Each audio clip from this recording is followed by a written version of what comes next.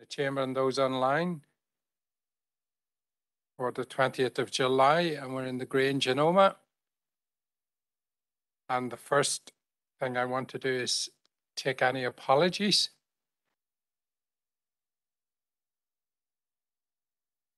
I'm not seeing any indications of apologies, so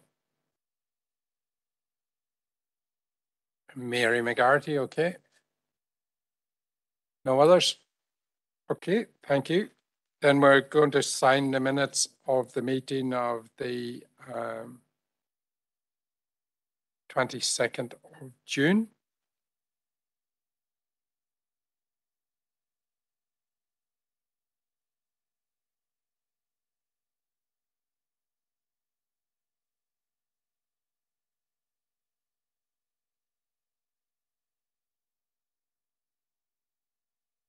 Any declarations of interest? None being indicated? Okay. Then any matters arising?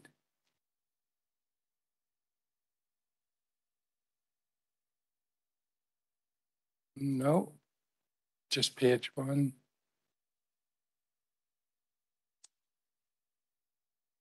Oh, okay. We're going to go on then. So I'm going to bring Martin in just at this point and wants to. Okay, members. Hold on just 1 wee second, Martin, here till we get my mouse to cooperate with me here. There we go. Okay, members. Good afternoon. Firstly, Paper B, Appendix 1, LA10 2022-0206 for Jerry and Ann Monteith for 2 detached dwellings at 1 to 7 Gargam Road, Fitna, has now been withdrawn. The council have worked with the agent and we've identified an alternative site, but it will require a new planning application. So they're working towards that. So that's not on the agenda today. Okay, members.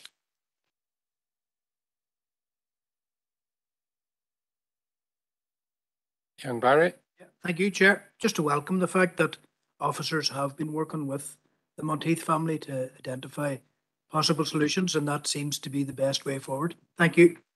Okay. Aaron. Thank you again, Chair, and thank the officer for his information there on that one. I think, as we've said before in this committee, when we get the difficult decisions to make, and if we can work with our planning officers, our agents, and our applicants, so much the better.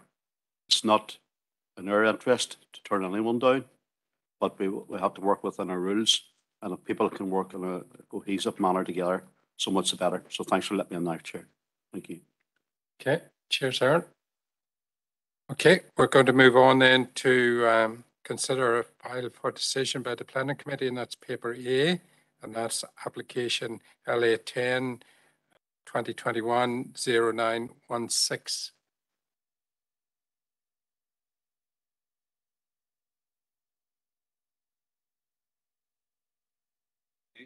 So the first application is LA10 2021.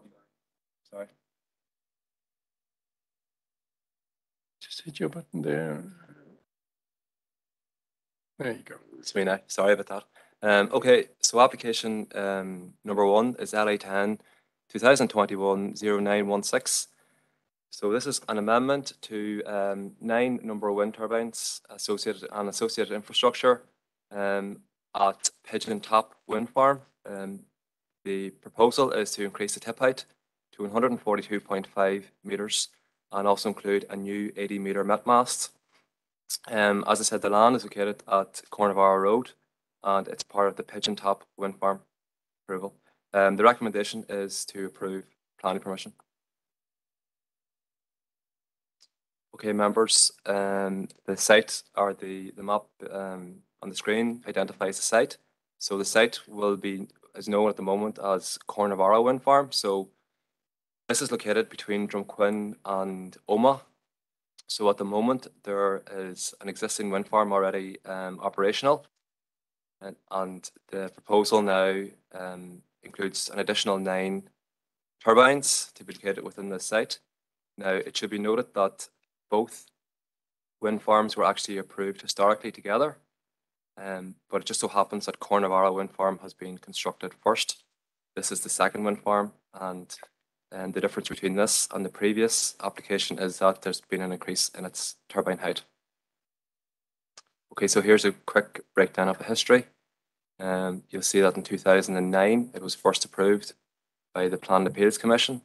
A subsequent application in 2011 to the department increased its tip height to 126.5 metres. There's been a few other applications as well for further infrastructure. In 2015, development commenced on this site from the original 2011 permission. Okay, members, so the last approved wind farm had a tip height of turbine up to 126 metres. You can see it on the screen. The latest turbine is 142.5 metres. Now, this is a common increase in height that we have seen across a number of different wind farms recently. We've presented a few wind farms in the last year or so which have had similar increases to 142.5. So the block plan in front of you shows you the wind farm as proposed. Now, the red dots are actually the Cornavara wind farm. Each one of them red dots has a wind turbine actually constructed and is operational. So you can see the infrastructure to the top and to the bottom. So to the top, there's 5 turbines proposed, and to the bottom of that side, there's 4. And that's how the Pigeon Top wind farm will integrate with the Cornavara wind farm. So this is an example of the previously approved block plan. So you can see that it's a very similar layout. In fact, it's exactly the same. So turbines will be located in the same places as they were previously approved, with the only difference being the height increase. So in terms of critical viewpoints, as most people will identify along the main Dromore to Omagh Road, the existing wind farm at Pigeon Top is visible.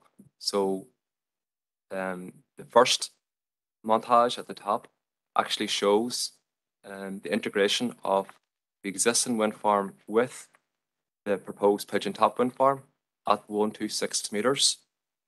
And that bunch that is circled in red shows just a cluster of turbines from that view of the mini burns.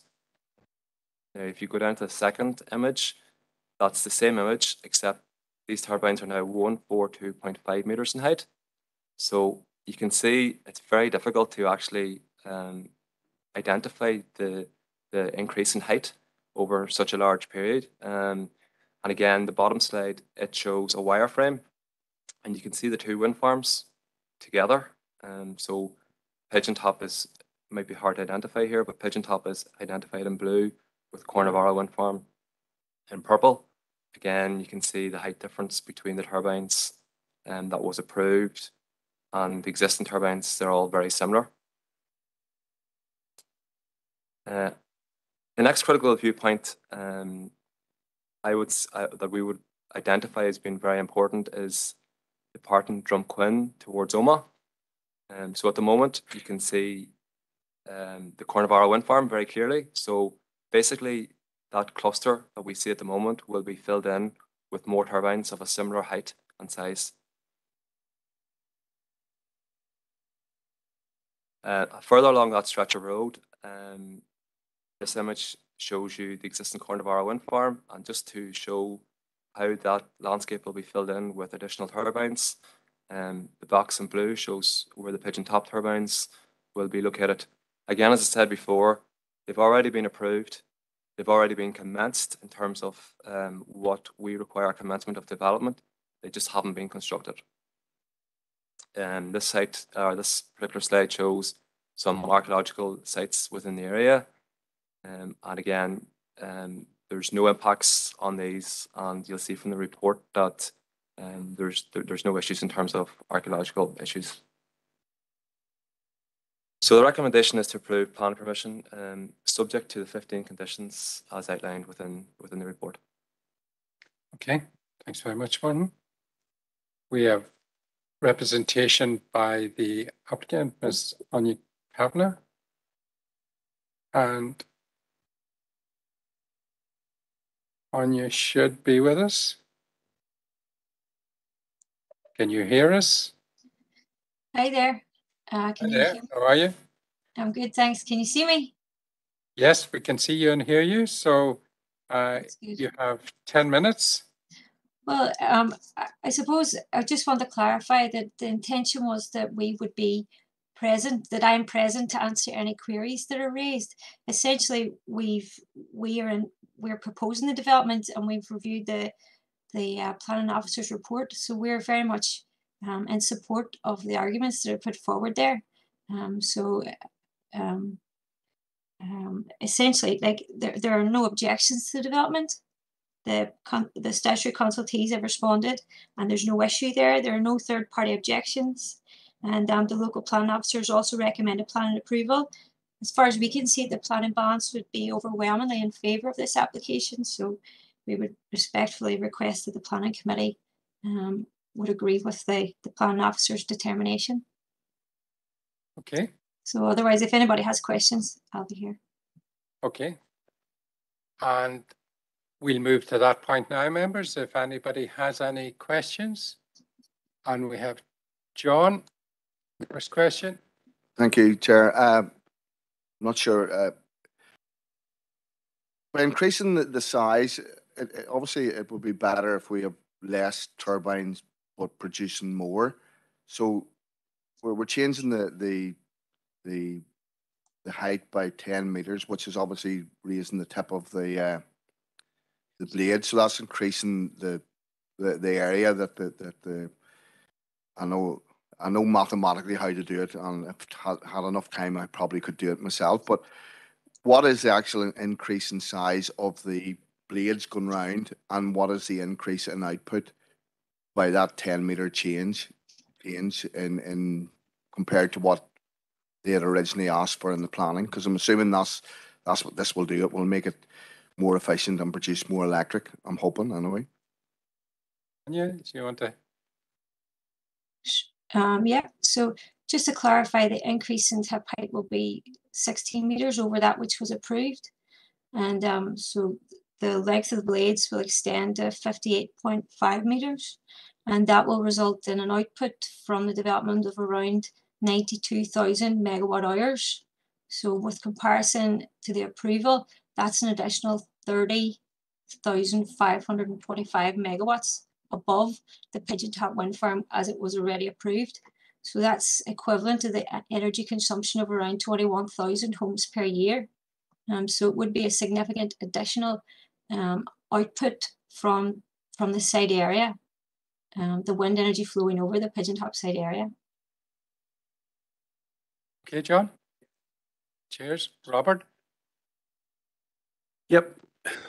I'm not sure if this has to be directed more at Martin rather than Anya, but just Anya, one for clarification.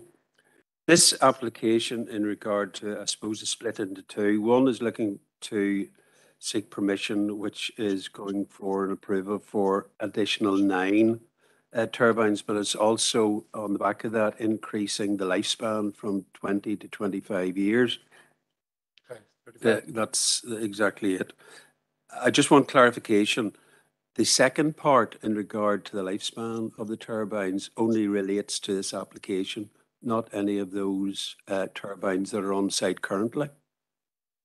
I'm not sure. Well, you could clarify that on you, but so that is the case. So this is only for this particular wind farm, Pigeon Top, in front of us. That's okay. Well, I have questions for you afterwards, so I'll go out of this then and come back, Martin. Thanks.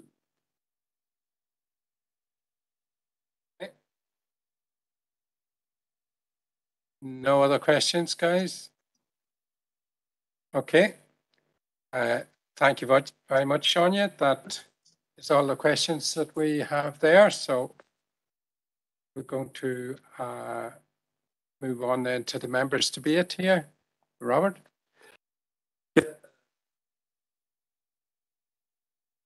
Thanks, Chair Tommy. This is more a matter of policy, and it's policy clarification. It's got absolutely nothing, but it is directly aligned to the application. This application seeks to get a further 9 turbines, which is fair enough, in an existing cluster, which is clustered around. Piggybacking on that is the extension, basically, not the extension. It's taking the lifespan of the turbines from 25 to 35 years. In my view, that's a major policy shift. And I'm not sure whether at this stage we have fully considered the implications of it in regard to all wind farms.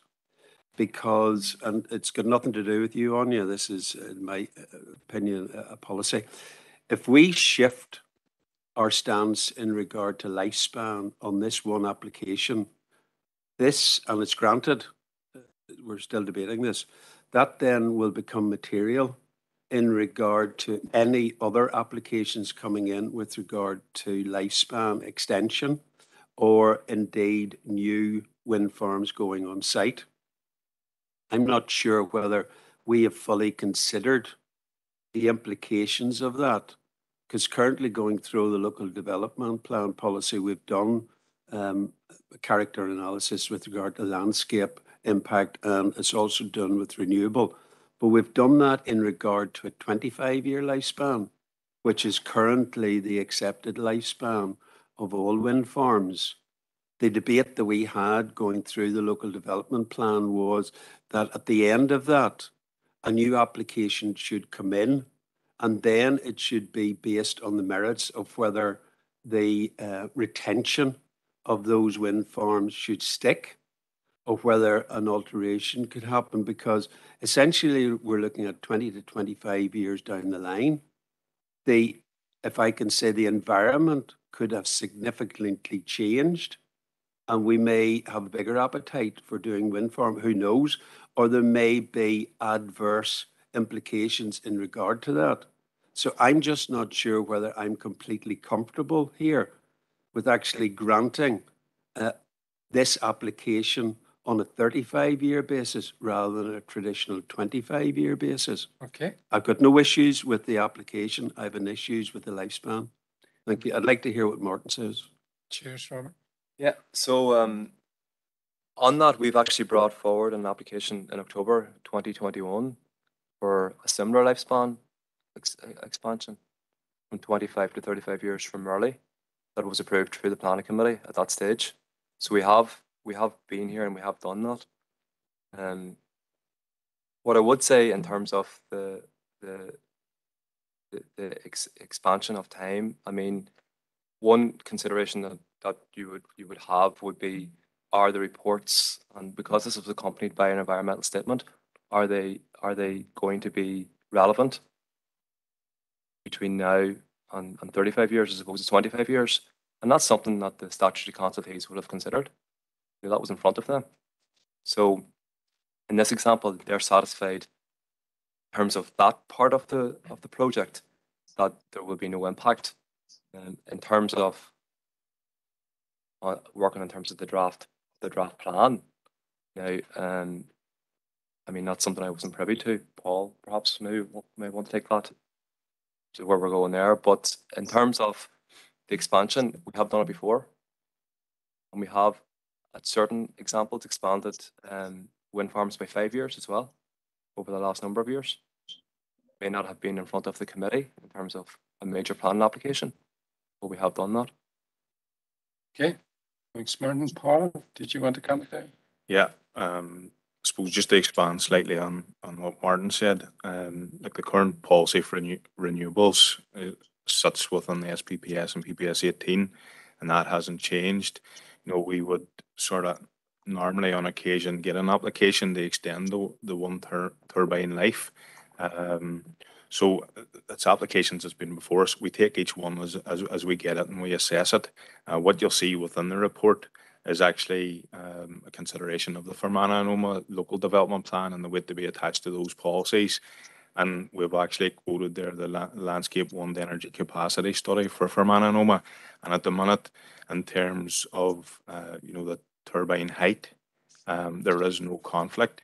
So any applications coming in following this, then we can obviously consider, is there any conflict going forward with those applications, or in general then the cumulative impact, but those can all be considered in forthcoming applications that come before us or the committee, and we'll be considering the local development plan and those landscape wind energy capacity studies within all our applications then going forward.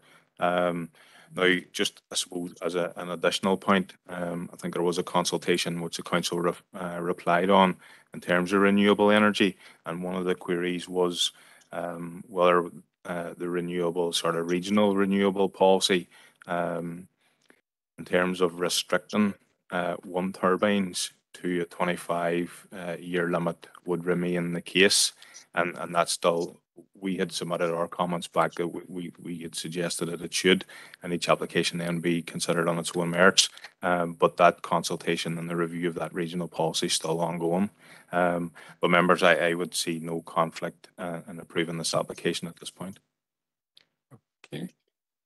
Thank you. There's nobody else indicating, so that being the case, members, I'm looking at a decision here. We have a recommend to approve.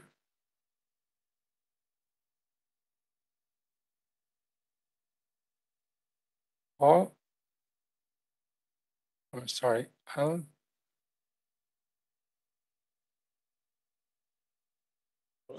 Okay.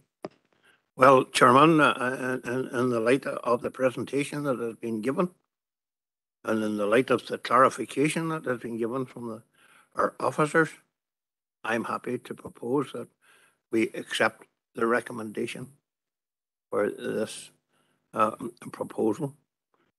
This is personally, I feel that it is a much sought after part of the infrastructure that will be needed in the future, and therefore I'm delighted to have the opportunity of proposing.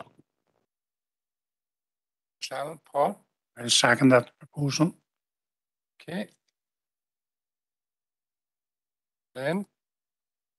Already seconded. I'm happy with the recommendation. Thanks, Chairman. There you go. Okay. We all agreed? Yep. Martin, now you can. Okay, so the recommendation is to approve the application for the reasons listed within the report and subject to 15 conditions. Members have granted plan permission subject to those conditions. Okay. John? Yeah, apologies, Chair, for coming late. I just want to declare that I didn't take part in the decision. Okay, thank you. Okay, members, we're moving on. And thank you very much, Anya.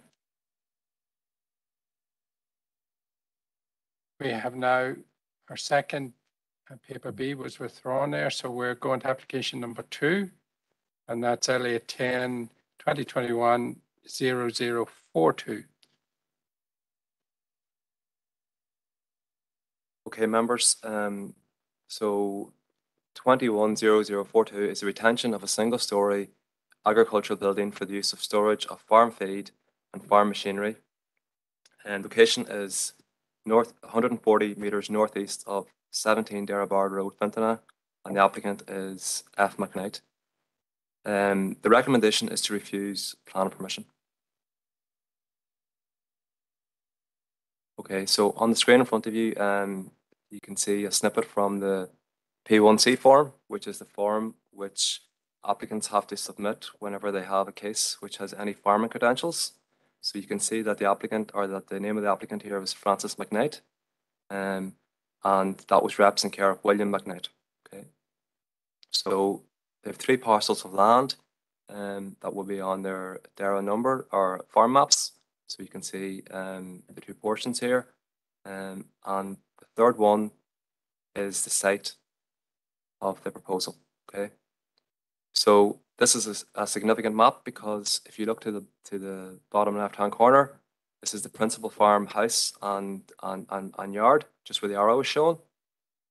Then just above that, you can see the way the road, that's the Derrybard Road, the way that it meanders between the two portions of land. And then on the top, you can see the shed, which is got the red box around it. And that X is the location of where this building actually is.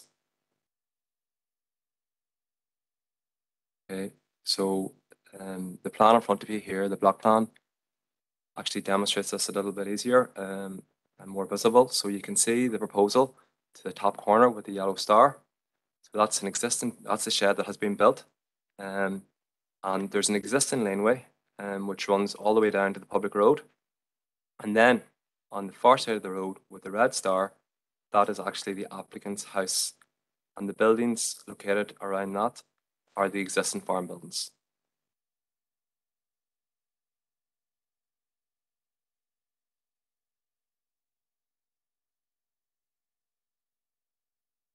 Okay, so here it is again on an ortho image. So you can see from the yellow star that that's the building that's being constructed, or partly constructed at that stage actually. So on the ground, there's a little bit more there now. The white star, which I haven't mentioned, is actually a relative of the applicant. And as you'll have read through the report, they have a connection with the farm. And then obviously the red star is the applicant's home address. All buildings to the north of the screen, so everything that's to the left-hand side of that are all third-party properties.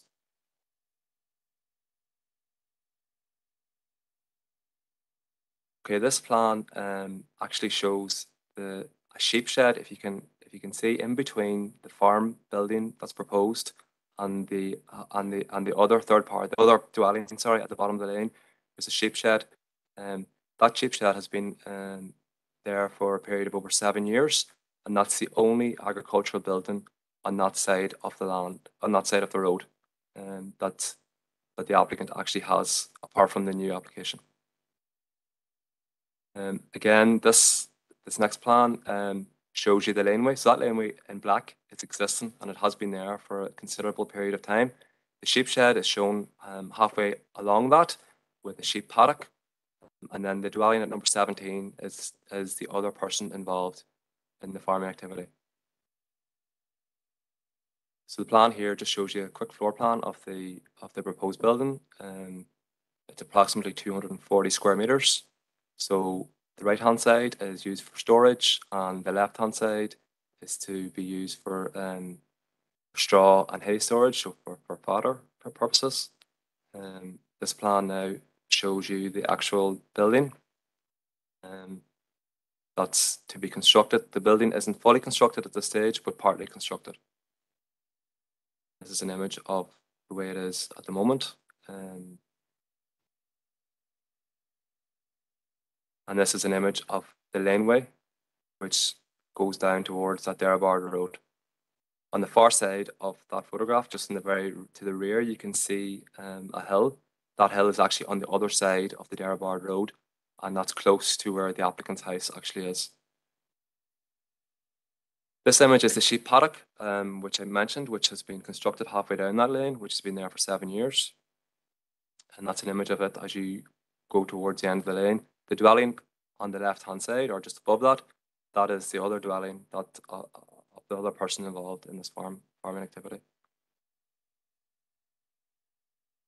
Okay, so if we go back to the main farm dwelling, or the main dwelling of the person involved in this agricultural activity, the yellow star indicates the house. You can see behind that there's a number of sheds. Them sheds are currently used for agricultural activity for storage purposes. This image shows the front of that dwelling house. Here's an image to the rear. So that's the first agricultural shed with some gates and steel on the ground. This is actually a photograph now of inside that building, so you can see its capacity. And this is another photograph of another building alongside that. Again, it's full. and the third building has a number of tractors parked in it. Now, if you look at the star on the right-hand side, this is an area of land which is to the rear of them sheds, and the photograph, obviously to the left, shows you what's currently used in that portion of land. So we have a fence, some storage at the back of that building, and then mostly used as a grazing field for sheep. So in relation to third-party objectors, you'll have noted from the report that there were objections to this application, and they've raised quite a number of issues. So just to outline where these third parties are located, as I said previously. So the yellow stars are people who aren't involved in this agricultural activity. So you can see their proximity in terms of both the laneway and obviously the agricultural building at the top of the site. In fact, number 11 is within 47.9 metres and number 13 is within 51.6 metres. Now, during the processing of the application, obviously planning have gone to all the statutory consultees, including environmental health, and they've came back and they are satisfied that there will be no detrimental impact upon these third parties, providing a condition was to be placed on any permission that it would be used only for storage. So based upon that, and based upon what the applicant has proposed, you can see from the report that the planning department are satisfied despite its proximity to these third parties. Now, the agent throughout the process of the application supplied a number of appendixes, and this one dates back to 2011. So the actual laneway was there, and there was a small area of hard cord ground where the building is now. In 2017, the laneway was still there. That hard cord area had been overgrown. The sheep shelter at this stage was located in the middle of that site. By 17, the laneway which had been there, had been reused again in some way, and then by 20, the sheep shed and the start of the yard was starting to commence. So again, more information from the agent. As you'll have read through the report, he's provided some reasons as to why the proposal needs to be located on that side of the road and not beside the principal farm buildings. So he's talking about the tight laneway that there is into the existing dwelling, and when you get up to the existing farmyard, that it's a very, very narrow lane, and it's not practical that any building could be located on the existing site of the principal farm buildings. So we've shown again a narrow laneway which goes up alongside the building and the steepness of the ground to the rear. And this building that you can see now in the image, that's the last of the agricultural buildings that they actually have on their own site. And the steepness of the ground to the rear is a reason why the agent is saying that it's not practical to consider building another building to the rear of this. So the planning officers have recommended the proposal for refusal. We believe is contrary to policy CTUI 12 of PPS 21, in that the development is not essential for the efficient functioning of the business, and there are no demonstrated health and safety reasons for the alternative site away from the existing farm buildings. And the proposal is also contrary to CTUI 1 of policy PPS 21. In coming to those reasons, the planning officers went through PPS CTUI 12 of PPS 21, which breaks down a number of criteria for a new farm building in the countryside. Now, throughout that criteria, it met a number of these, but there's an exceptions test for new development, and it did not meet the exceptions in that it wasn't demonstrated that it was essential for the functioning of the business, and it didn't demonstrate that there was no health and safety implications for having the building at the existing site. Okay. Thanks, Martin. We have speakers on this one, and we have Mr. David McKinley, who's the agent.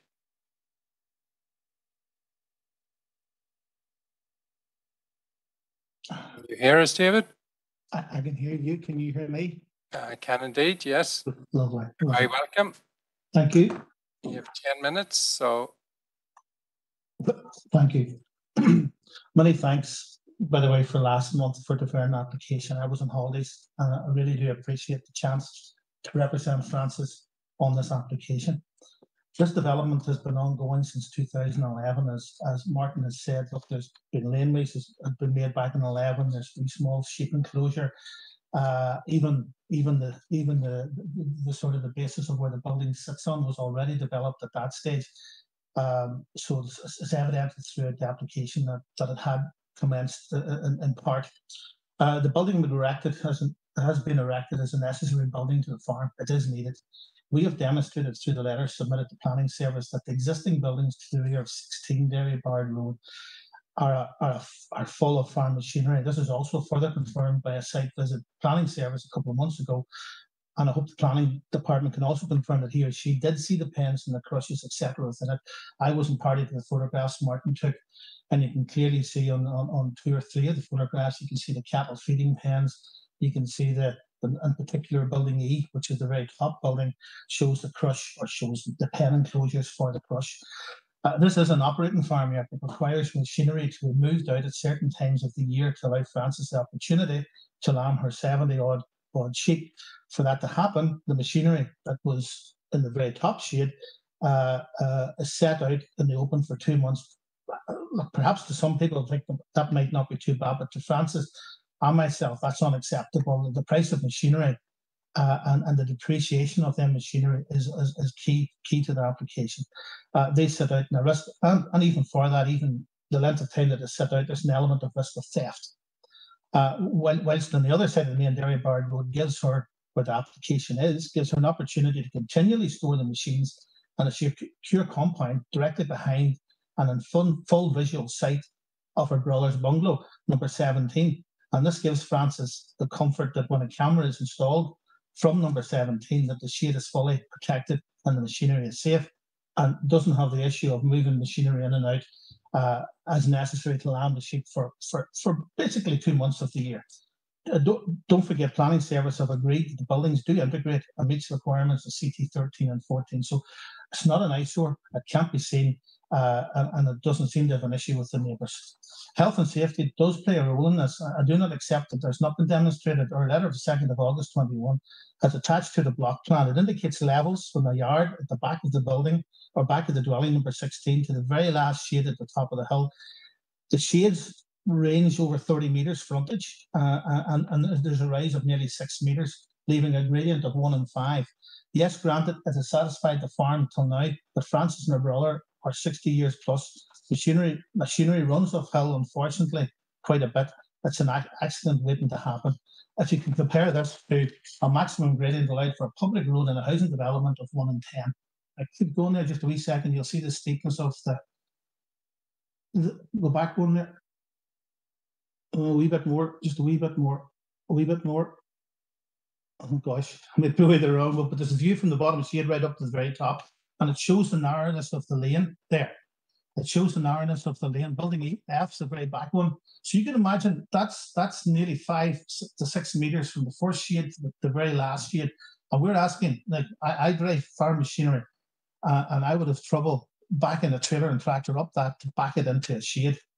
The photographs indicate, oh, sorry, in relation to the, gosh, where am I now?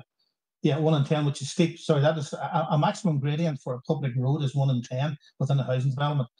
This is twice as bad as a gradient of 1 in 5. Furthermore, the access to the buildings is a mere 8 metres wide in some occasions. And that building D photograph, you can see it's only about 3 metres wide. So you're trying to back up a steep incline to put the machineries into a shade. You're also trying to direct the trailers into a relatively narrow door. To overcome this issue, if the front half of each of these 3 shades were empty, to allow Frances and her brother an opportunity to back the tractor and implement into the level floor, this would negate the current health and safety issues that exist. The small shade bulk will accommodate this requirement, i.e. the machineries will sit in that shade until they're required and only brought out. There's no maintenance in that shade. You can see from one of the photographs that Martin showed, there was a small farm workshop that's ready to maintain the machinery. So there's no noise nuisance, no smell nuisance over at this new proposal. So to build a further shade behind this is unreasonable in that we still have an issue with the steep drive, and as you drive further up, it's actually getting steeper. We're also creating another building now within the skyline. In relation to the access into the farmyard, planning service indicated that access had not been an issue for preceding years. Again, has been issues over. We have discussed this in our letters. Large arctics delivering hay and straw could not gain access to the farmyard. They returned to their yard again. I note the objectors submitted evidence to indicate that a lorry from surpluses could access. The access was only to the adjoining farmyard. They did not access our site. The photographs indicate that the lorry had very little clearance, and in fact, if they had continued on and into our yard, they would have extreme issues getting in. Bearing in mind, we don't own the hedgerows either side of the laneway, so no way of widening the lane. There's also a flood issue with the entrance at number 16, and that existing laneway into number 16 is floodable. In relation to the neighbour, and as Martin pointed out, look, there's number, I think number 13 had issues because of proximity to the shade. There's almost 70 metres to 75 metres between the side of our building and the back door of their house. There's a clutter of small shades behind it with a rough overgrown access sort of garden to the rear of that again before our boundary. Again, the nature of development, i.e. machinery and hay storage, will not create a nuisance of smell odour, and EHD have confirmed they're happy. Financially, to buy a load of straw, hay or animal feed is always cheaper than subdividing or buying 1 or 2 bales at a time. There are financial hardships associated with this, never mind the time taken to collect these items. For example, a bale of straw last year, for example, was £65 a bale as part of a full load. It was £80 collected by Francis at the supplier's yard.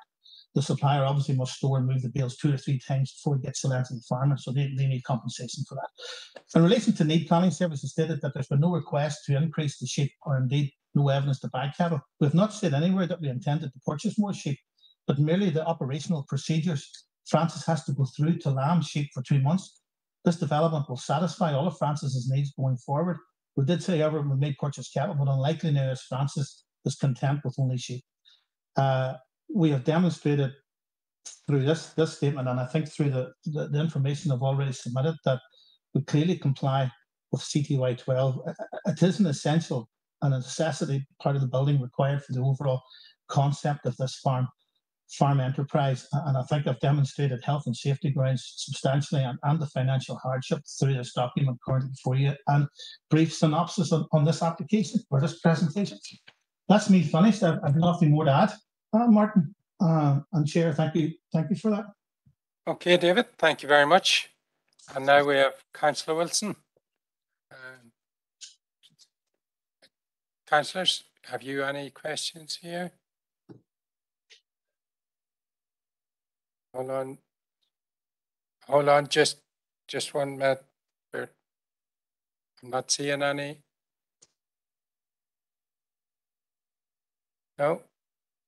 No questions. Okay, Bert. You have your 5 minutes. So. Yes, Chair. I visited the site yesterday, and unless you were really on the site to see the situation that it is, you could not really grasp the problems that are there. You come in from the Derrybard Road to a very sharp right angle bend, and there is somebody given measurements to do with it, but they don't realise that there's 3 large oak trees on that bend, as well as the sharpness of it. To come in with a load of straw there would be practically impossible. In fact, the council lorry that clears the septic tanks could not get in to do that job for they had to send out a very small vehicle that they have to clear the septic tank. So their lorry couldn't get in. So, and I know Johnny Donnelly, who would be supplying the stuff or whatever she needs to it, they have to bring the meal in 4-stone bags rather than have to deliver it the way they normally would. As well as that,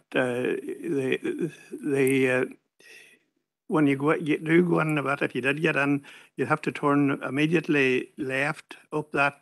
You've seen on the film there the steepness of that hill, and it's unbelievable. And if you weren't at the bottom but looking up it, you wouldn't really believe it. And a good part of that is concrete as well. And especially in winter time, you would not have a hope of getting, if there was any ice or anything, you definitely wouldn't get up, hardly with a tractor, never mind a lorry or other machinery. Frances inherited the machinery from her father, who was an agricultural contractor and a farmer, but she would have inherited all that machinery from her father. And there's sentimental value in it as well as everything else. But she had another brother who unfortunately passed on, and he would have been using that machinery as well.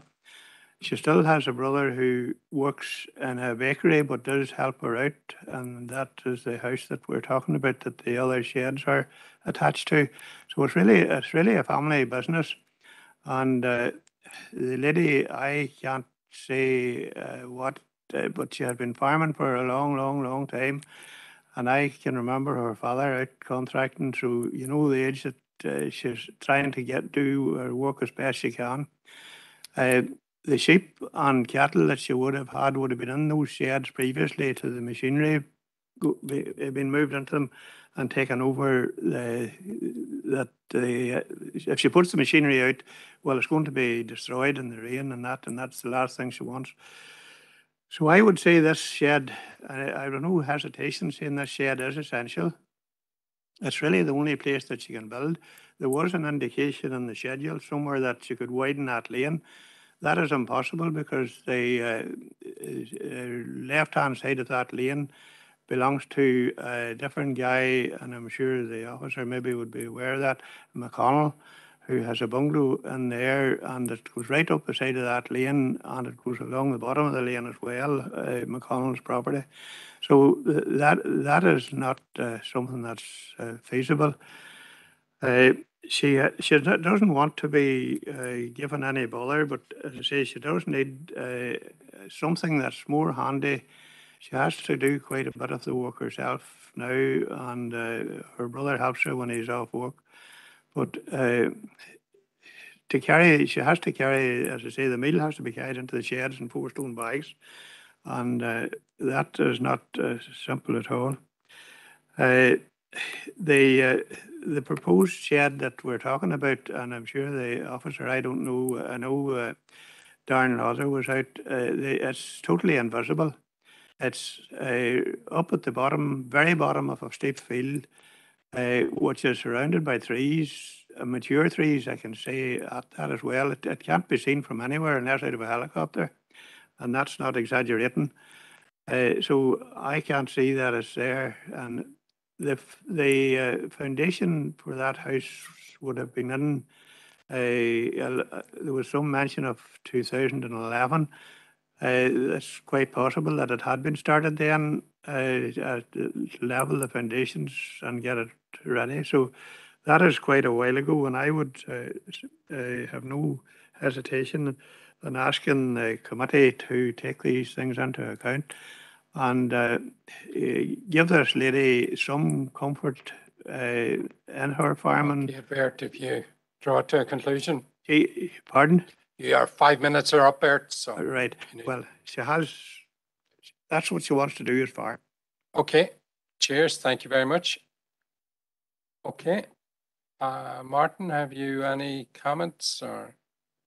Yeah, thank you. I suppose a few comments of, in terms of development being hidden and not being seen. Yes, we're not denying that, but that's only one of the policy tests. I think it's important to reflect on the policy. In terms of CTUI 12, we have an active holding. We are meeting criteria A to E, and that's the initial tests. So we're meeting all these features. But the policy makes it very clear that in cases where there's a new building proposed, you must provide sufficient information to demonstrate that there's no suitable existing farm buildings, first and foremost, to use. That the design and the materials used and all of that are considered acceptable. So through the report, I mean, we're satisfied that there is no suitable buildings, and that argument has been made that their storage capacity is full. So that's been accepted. The design is fine. But the critical point in this is that the proposal must be sited beside the existing farm businesses, farm buildings, and if there's to be a new building proposed. So if you can't meet that test, then we go into the exceptions test. So there's another area for this to go to. And the first part of that is that you must demonstrate that it is essential for the efficient functioning of your farm for a new building. So if you can't group beside your existing buildings and you want to go somewhere new, you must demonstrate that's essential. Now, we have supporting information received, but I don't think it demonstrates to us that it's an exception. I mean, we have, through letters, have had some statements about potential expansion, cattle. A lot of that's aspirational. We have no verifiable plans. Now, we have heard today that there is no serious plans to expand. The plans are just to maintain. If that is the case, there's no reason why the status quo can't continue. They're operating and have been operating out of this for years. They can continue to operate, and we have no expansion plans. The second part of the exceptions test, as David alluded to, was you have to demonstrate health and safety issues as to why you cannot build why you can build a farm building away from the existing cluster. Again, very, very similar. There has been no change in terms of the farming activity. There appears to be no change coming forward either, other than that it would make it handier for the applicant to farm. So for them reasons, we don't think that they're enough to overcome the exceptions test. What I would say about the health and safety reasons is that Derrybard Road is a very busy road. So if you're prepared to store your farm machinery on the far side of that road, there's potential health and safety implications for crossing that road that you don't have at the moment. So I think that's really what I would like to conclude on what I've heard. Okay, thanks, Martin. Okay, our first speaker then is John. Thank you. Thank you, Martin. Obviously, this is the second time that I've seen this one here, and obviously, the only thing that I've heard is really different is the description of the lane. Now, we all know, anybody who's involved in farming or agriculture will know that the margins are extremely squeezed now, with not only the cost of fuel but the cost of feedstuff and fertilizers and stuff like that, and buying in bulk in biggest containers that you can buy it, where it is less processed, saves you money. So if you can get your meal delivered in bulk, a couple of ton at a time, in a lorry that blows it into a container, that saves you money. The same with your fertilizer. And again, we heard feedstuff mentioned, and we've heard, the only thing I've heard that has made it, that sounds like an exception, is the fact that these lorries can't go up the lane, and they've only got a limited pipage for delivering this stuff. So would that be an exception? Or, I mean, we've heard that the shed integrates, it's just whether it is required for this business. And if these bulk lorries can't deliver to the farm, it's going to make it financially unviable for Francis to continue farming the way the squeeze is at the moment, because it really is very, very tight at the moment, the margins in farming. Okay, in terms of bulk buying, yes, it has been mentioned, but you have to consider that if the shed that is proposed was to be used for that feedstock is going to be over 140 metres away from the principal farm buildings. So, that in itself is a serious issue if there's an issue in terms of being able to handle this, any feed. So I'm not sure that sits as an exception. I don't think it does. I think the way the operation is being used at the moment is that machinery is removed from the buildings and sheep are moved into these in the certain times of the year. I mean, if that is the case, there's no reason why that can't continue. I think feed in bulk, 140 metres across the main road, think that probably does demonstrate a health and safety issue. Okay, Paul? Sorry, it's just, I think maybe, I don't know if you come from a farming background, but you understand, but when I get meal delivered, I get tons of meal delivered, and then I break it up and put it into bags and drive it about in the back of my truck. If you want to go out and look, you'll find bits and pieces of it lying in the back of it now, and I'm sure other farmers are the same. And that's just, you just don't have it at hand. At 140 meters of a distance isn't.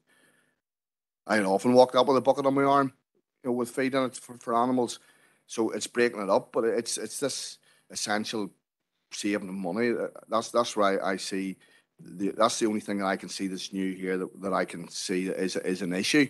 The rest of it, as you say, the sheds are there for lambing. The tractor has to be put out and left in the rain for 2 months, and it's better inside. But this margins at the currently in farming, I see that as it makes this shed essential for storage of the food stuff delivered in bulk. I suppose we have to get back to the policy and the essential. Like, is it absolutely essential that this happens? I mean, we're not talking about a big farming operation here. This isn't big scale. We've 70 so sheep or in that region, and bulk buying probably isn't going to be the same as what it would be for a bigger farmer. You're not going to be blowing in meal for a year here. It's not a big operation, so it has to be considered as well. So that's why whenever we're considering a new building, is it absolutely essential? I don't believe it meets that criteria. Okay, Paul? Yeah, thanks, Chair. And I suppose just picking up on your queries there, Councillor McClary, and expanding on what Martin said, I suppose it's going back to look at that policy of essential and that requirement of whether it's essential in terms of efficient functioning of the business. And there's no definition of essential, but it's considered absolutely necessary. That's the general meaning of it, absolutely necessary or extremely important. And I suppose in terms of looking at the information that's before us, there's no proposals to expand the farm, and the farm business has been operating in its current format for a significant period of time now.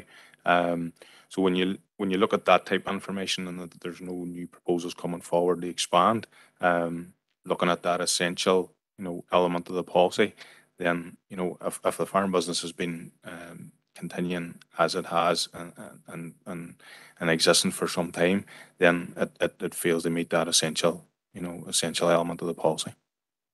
Okay. Alan? Well, thank you, Chair. I think that the recommendation is fraught with impracticalities. Living on the farm, I have a lifetime of experience. I'll tell you the first thing that has changed. Time is not on the side of the applicant. Time is taken away for the lady. She sees a great need to upgrade the buildings that she requires to make her life somewhat practical. As it is, with the shed that we saw, with the machinery in it, that's not machinery at all. That's a workshop. That's a workshop. No one in their right mind would even believe or consider putting that out in the rain. They would need to get their head examined. They would need to, it's ridiculous to even suggest it. That's a workshop, which is most important for anyone that has a selection of machinery. Now, she may not have purchased the present big Ford tractor that I seen on that there, but that's one of today's luxuries, I suppose, in farming, and it's absolutely essential because of the weather conditions and all. Whenever the weather is favorable, you need to be able to get on with your work. and the machinery that she has that I saw in the slides there is vitally important. And so it's really crazy in my mind that someone would be prevented from looking towards the future as to how she's going to operate. And I agree with the buy-in of the foodstuff or any other thing, hay and straw, and you couldn't argue that wasn't essential for the welfare of the animals in the wintertime. And it's important that that's able to be delivered to the farm. And I'm sorry that I'm a little terribly irate about this here, and I could go on for an hour of why the lady should be allowed. And this is not something that happened yesterday. I see evidence there of how long this has been in the pipeline, and the grass is growing up on the site. What a pile of nonsense, in my opinion.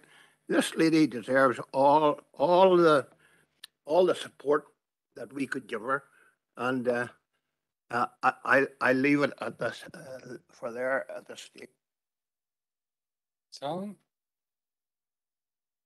Have we any other members that wish to comment?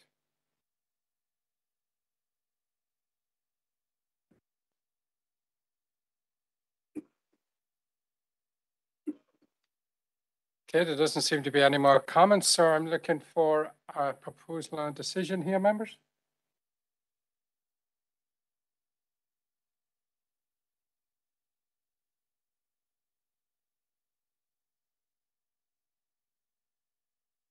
John?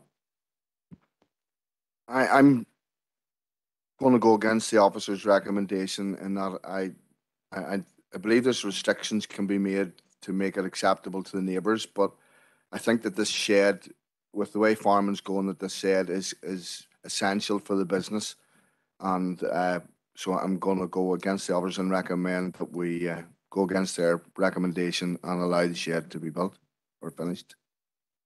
Okay, thanks, John. Glenn?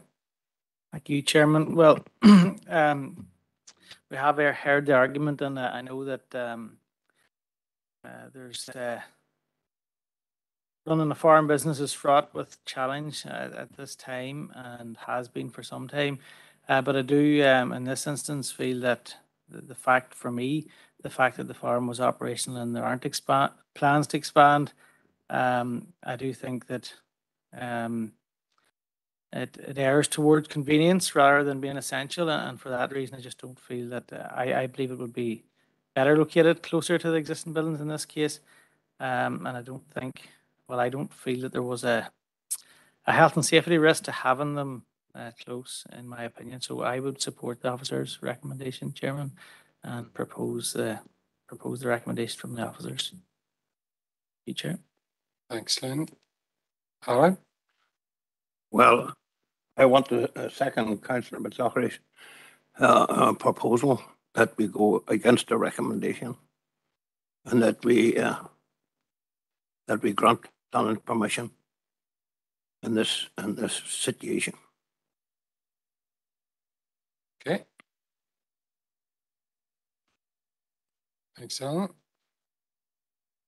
Okay, so I have the proposal to go against the recommendation and to approve, proposed by John and seconded by Alan. Are we all in agreement, members? Or Glenn? Okay, so can we have a show of hands then? Okay, those in support?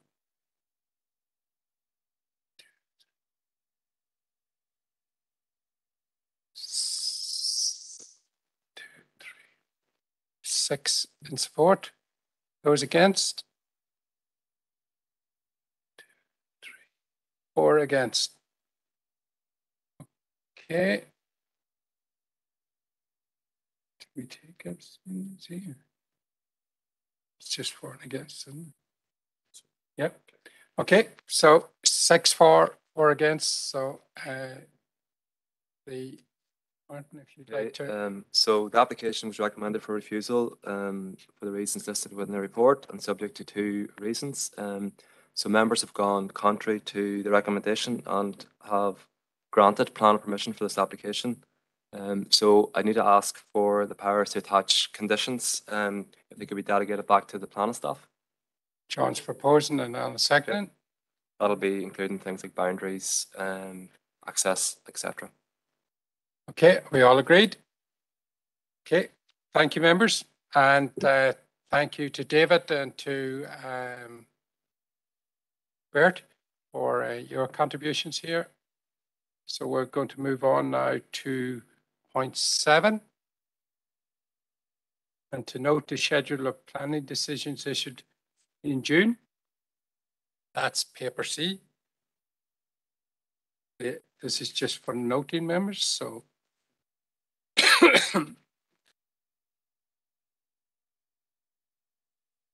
happy enough, members, to note. Earl? I propose note. Okay. Thank you, Chair. Okay, cheers, Bert. Take care. And Josephine? Yes, I'll second that, Chair. Propose to note. Okay, all agreed? Okay, we're moving on to 8 then, to note the update report on the planning enforcement in June, and that's paper D. Unless there's anything specific, it's pretty self-explanatory there. So proposed by Tommy, second by Earl. All agreed? Thank you, members. Moving on to 9, and that's consider the quarterly update on live planning caseload, and that is paper E. And Paul is going to say a few words to that. Yeah, thanks, Chair. And this is paper E, members, a quarterly update on the live planning caseload. And just to note that the application submissions, they continue to be high, which is good. Workloads do continue to be challenging. We're committing more staff to the new portal for training and testing. But generally, there are positive signs in the report that we're going the right direction, and the cases and the case numbers are becoming more manageable. Overall, the caseload is reducing across a lot of the time categories within Para 2.6. And of particular note, we're now down to a caseload of 527 applications. That's reduced from 653 at the end of March, which is a 19% reduction, and reduced from 716 in Q1 last year. And again, that's a 26% reduction. So we're going the right direction, and the numbers will become more manageable. Thanks, Chair. Okay, thanks, Paul. We have no speakers out, so I'm looking for a proposal to note. Tommy and Paul, thank you. Okay, moving on then to item number 10. Consider planning performance annual statistical report for April 21 to March 22.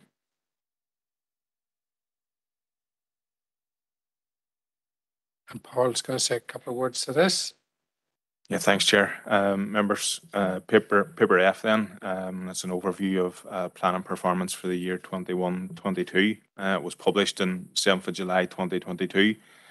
I suppose just the headline figures. Unfortunately, the Council has not met any of its 3 statutory targets this year either. And the details of the 3 statutory targets are set out there in paragraphs 2.7 to 2.9. Although we do perform well against the average across Northern Ireland. And members will be aware we've sort of commented on planning performance, and we're reviewing our own processes within the team and regionally as well. And you know, the unvalidated stats for the last few months would show us starting to meet targets. So just to assure members that we're going in the right direction. The publication notes that performance was impacted by COVID-19, and there was quite a bit of downtime in the existing planning portal at the start of 22 as well, and that also impacted on performance. Some of our headline points in, members, there's 1,157 applications received last year. That was 46, an increase of 46 from the year before. 1,098 decisions were issued in the council, and that was an increase of 190 from last year. And the FODC approval rate there is 97.7%, which is higher than the NI average of 94.9%. Thanks, Chair. Okay. Robert? Thought Earl was front, no? No. It's still, I think if you troll underneath the figures, you'll find, I think, that we're performing very well. One thing that is not really here referred to, and I think it's something that goes by the way, we are dependent in the main with the majority of our applications from statutory consultees. We have in the past had an issue with their responding time, which has impacted also on our processing time. I think if you correlate the amount of approvals going through the system necessarily against the time taken to approve those or even process all the applications, I think you'll find, as referred to before, we tend in the committee to sort of refer back some applications for further information. And quite often when that information goes back, either the application is withdrawn and resubmitted and it turns out to be an approval, or the application, once additional information has come in, is very much processed towards an approval rather than a refusal. So I think the good news coming out of this for the inhabitants of the area is that our officers perform well. And I think we as a committee, and I'm not trying to pat myself on the back, do an inquisition on a lot of things that come across us, because we're looking for an answer that is correct. Now, that correct answer, in our opinion, may not always be what the applicant wants, but I think we have got to weigh up the needs of our electorate, weighed up against the policy framework that they're working within. So I think you as officers may take heart. What we would like to do as committee members is ensure that the statutory consultees, and we've plagued on about it before, perform better, because they are the ones that are hindering in the main our performance. So thanks very much, Paul and Martin, for that update. Keep doing the good work, but if we think you're not doing the good work, we'll tell you. Okay, thanks. I think that was praise there, Robert. Earl? Thank you again, Chair. As usual, Councillor Irvine's very enlightening comments. I'm happy to support all that he said, actually, but I'll propose the recommendation for noting. Okay. Chair. Cheers, Earl, and Robert seconding there. And we all agreed? Yeah, and just to add to it from my point of view, also we had a discussion before the meeting about it, and while we see improvements coming down the road, I think it's also very important to have positive publicity out there. We are doing a good job. We are processing a lot of applications. We are processing a lot of applications through the delegated process.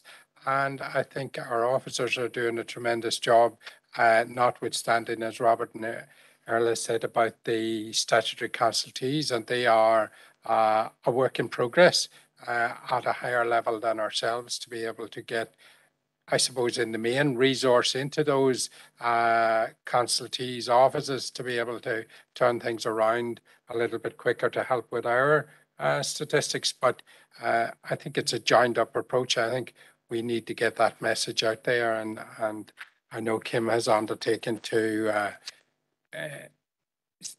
encourage that positive news story is tried to get out on our social media as much as humanly possible.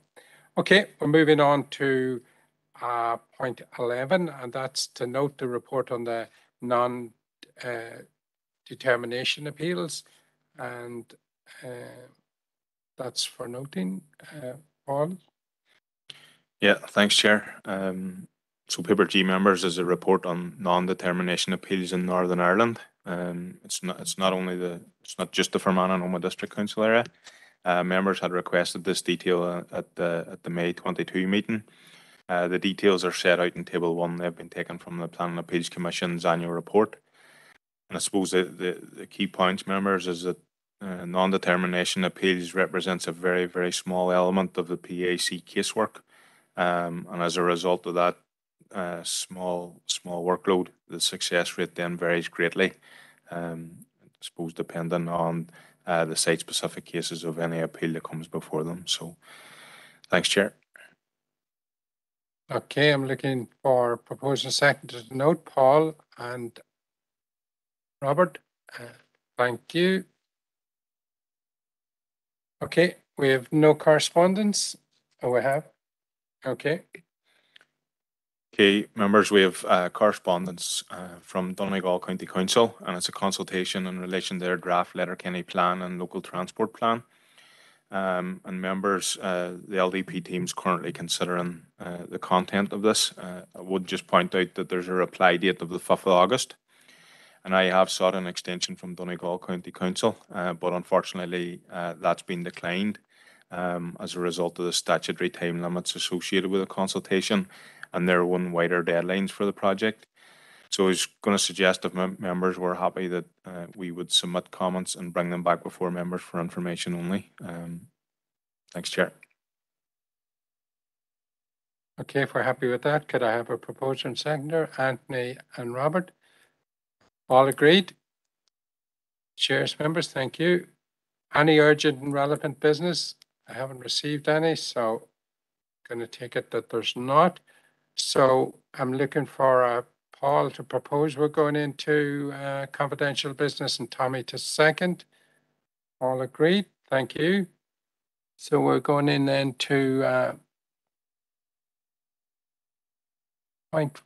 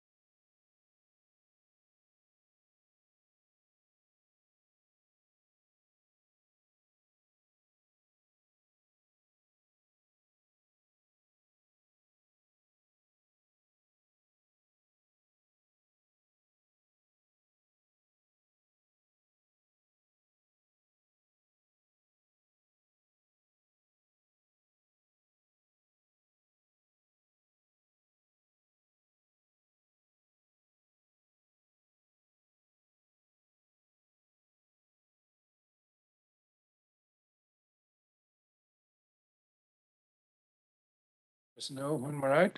Okay.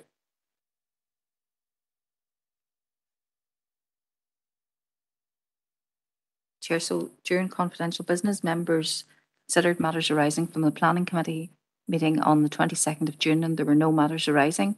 And members also considered and noted a report on the sustainable development or disposal of waste from agricultural developments. Okay, thank you very much. And that, okay, proposed by Earl and Josephine, thank you. That concludes our meeting. Thank you all, members and officers, for your help and cooperation, and enjoy the rest of your summer.